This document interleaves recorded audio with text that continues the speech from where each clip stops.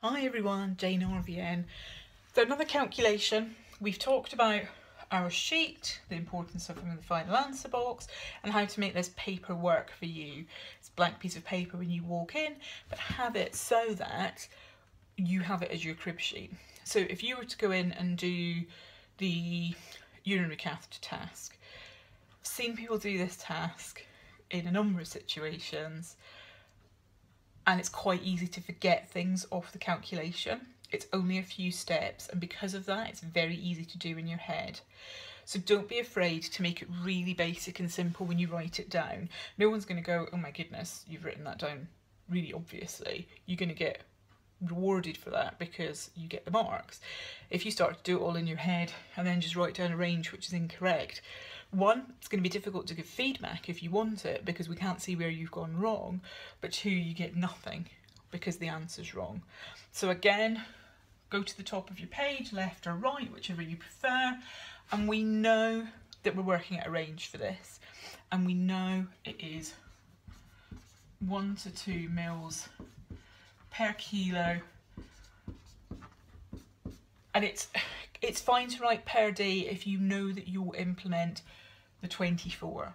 That's the biggie that I see people miss out. And obviously exam nerves take over and you don't realise that what you've written down is actually like 20 to 40 mils per day when you know that that's not really an adequate urine output.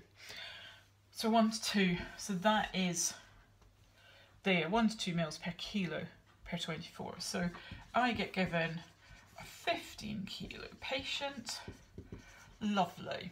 So do not be afraid to go as basic as 1 times 15 kilos times 24 equals 2 times 15 kilos times 24 equals that. I know that you probably think, oh my goodness, like you could do that in your head. Don't assume that your exam brain will let you, and make it easy on yourself. Now you just need to plug that in a calculator and you've got the answer. So 15 times 24 is 360. 2 times 15 times 24 gives 720. So yes, this answer is double that. And then your final answer is going to be 360 times 720. And remember your units, mils per day, or you could write mils per 24 hours. You're both saying exactly the same thing. So mils in a day or mils in 24 hours. So remember that there's 2 stages to it, but there's 3 bits of information in it. This, you know, because it's 1 to 2 mils. That's going to remain the same because it's the weight. And that's going to remain the same because it's always over 24 hours that your initial calculation will ever be. This is the task where I would like you to then have to decide, make a couple of changes in the task, get you to decide if that's an appropriate amount of urine that has been decanted from the urinary bag. I know that most people would hate me for that, but I think that's more realistic. But don't worry, I'm not in charge of anything to do with the exams, so that's not going to happen.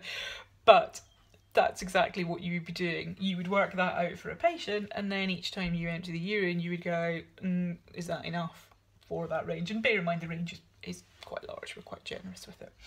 So again, that's what you do. We've got the calculation at the top. We've got our patient information, and all we then do is plug in the information that we've got to get the answer. Thanks for watching.